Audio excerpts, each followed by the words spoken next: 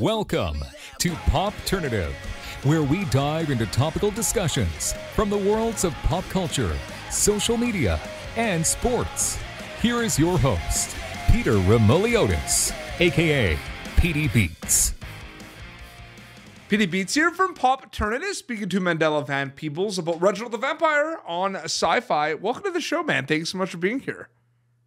Thanks for having me, man. Appreciate it. It's crazy because the first thing that kind of comes to mind is this is definitely a genre-bending show that has like the laughs and it's got the, the gore, the spooky season aspect of things as well.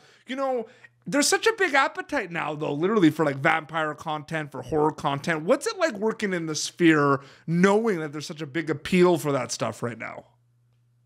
Oh, it's great. I think being an actor, at least in this day and age, is a fun job because there's so many different content platforms, and even the accessibility. If something's not out there that you want to be out there, that you want to watch, that you want to be a part of, you can even make it yourself, Yeah. You can film things on an iPhone. You can do, a paranormal activity approach. So it's really opened up the space creatively. And I think with all the technology, it's awesome. When you started working on, when you worked on Jigsaw and actually got in kind of the horror thriller genre, is that when you started kind of realizing wow, this is people love this stuff? Or was it even before that as well that you started noticing that?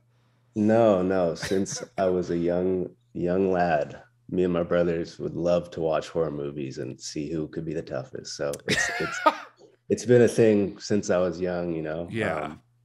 And then Jigsaw, having the opportunity to be on a major, actually the biggest horror franchise to date, if I'm not mistaken, Saw franchise, breaking into the horror industry like that, and then realizing how much fun it actually is being behind the scenes as well.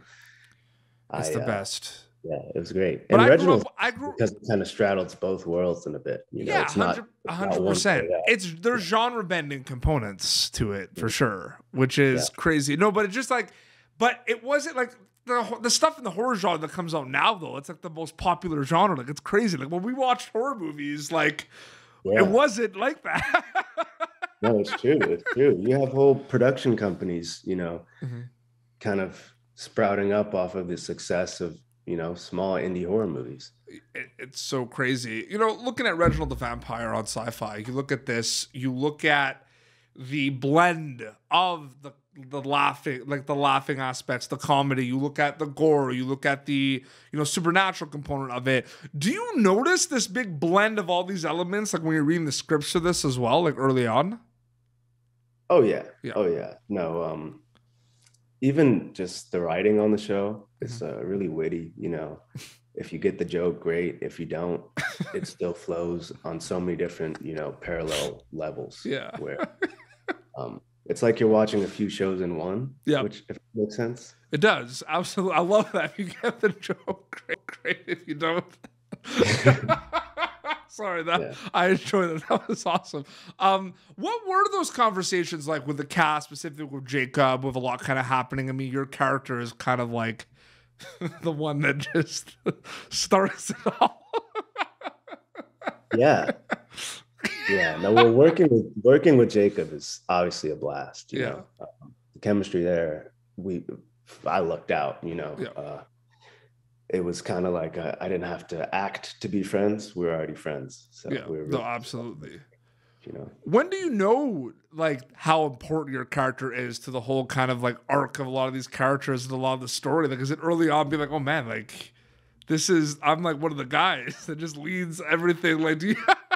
Yeah. So, when in the auditioning process, you kind of have a sense when it says lead, you'll be, in there quite a bit, but it all depends. You can get killed off. There's things like that which happen. So I believe after getting maybe the first 2 scripts, I'm okay, wow, I'm really in here. And it didn't seem like I was dying anytime soon. So I was I'm already dead. You think I'll be good, But it's awesome. And then even filming, being there on set and allowing the chemistry and the real life elements of acting and storytelling to take place, and then having the showrunners, the writers, the creatives, the directors there in those same rooms experiencing that as well, watching how that influences their writing for future episodes and how they even go back and do rewrites. It's really awesome to be a part of a show at that level, you know? Absolutely. It's really cool to also see, like you kind of said, the paths that a lot of these characters kind of take, and seeing kind of in the beginning of the interview, you said like the writing and everything, and I totally agree with you on everything. What is your favorite thing specifically about your character that we've seen kind of so far? Like from seeing it from the script transformed on the screen, Mandela? I think what I like most about playing Maurice, and my favorite part about the Maurice character is the depth. You know, he's got so much range and so much storytelling that could happen in the span of even before he was a vampire, and then all that time from when he meets Reginald after being turned. And we see little bits of flashbacks here and there, but I think the kind of mythology that's going into it, and just I like the origin story. Yeah, there's so many things that I've thought of in my head that kind of just what's the right word for this, kind of lend themselves to how I would play a scene, but we never discuss it on camera. We never see those choices I make.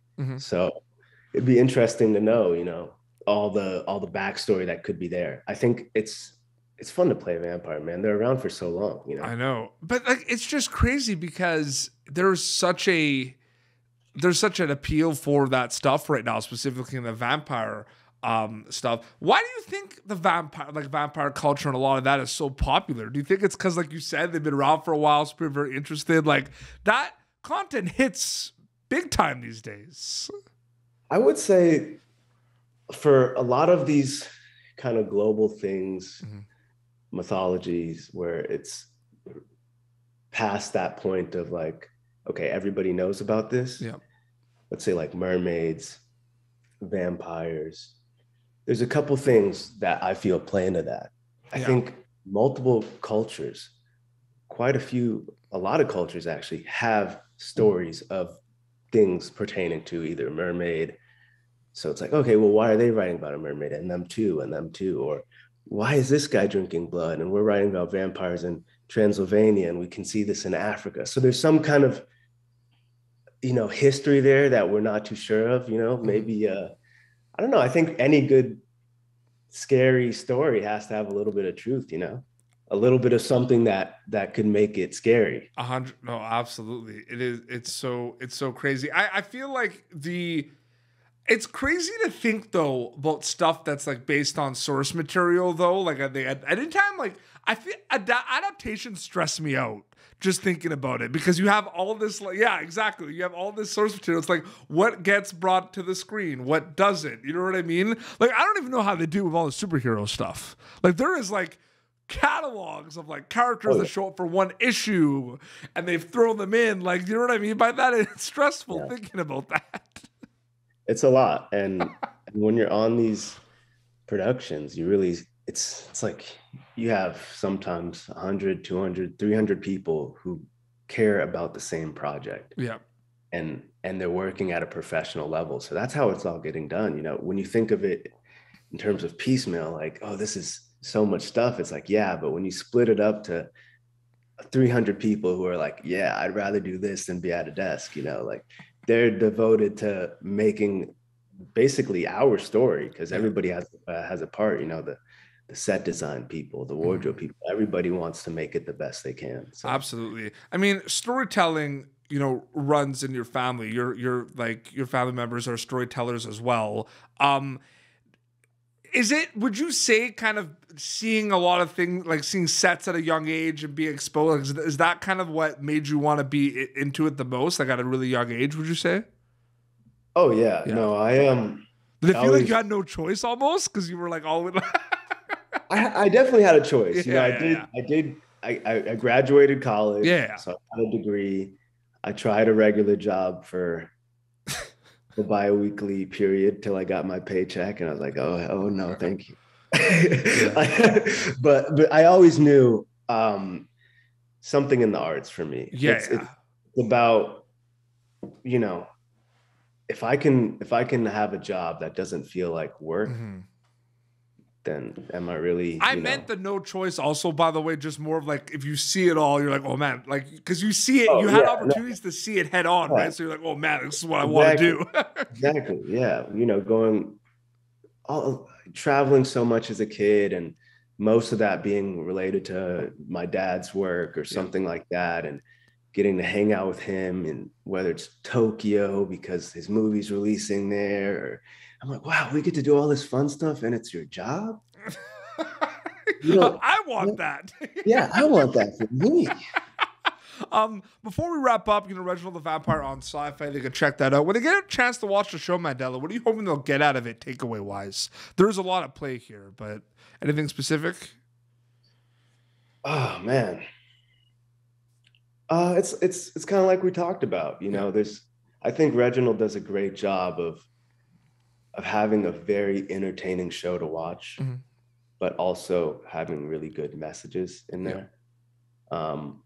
So it really, you know, the takeaway can be whatever you can. It's as much as you can soak up, really. Yeah. You can watch it and be like, that was hilarious. You can watch it and be like, wow, that says a lot about our culture right now and the zeitgeist about a lot of different things, you know? So it depends on how deep you want to get. I would say just watch it. The genre bending component. 1 p.m. Syfy. What do you think specifically about genre bending? Like, I don't think, like, especially the days of your dad making movies, I don't think people woke up and were like, oh, I want to make like a genre bending comedy. Like, I don't, like, now I feel like it's a trend. Like, you know how like hot sauce is really big and everything? You know what I mean? Like, but like, I don't think, I feel like it's like, it wasn't premeditated back in the day. Like, it just happened. Yeah.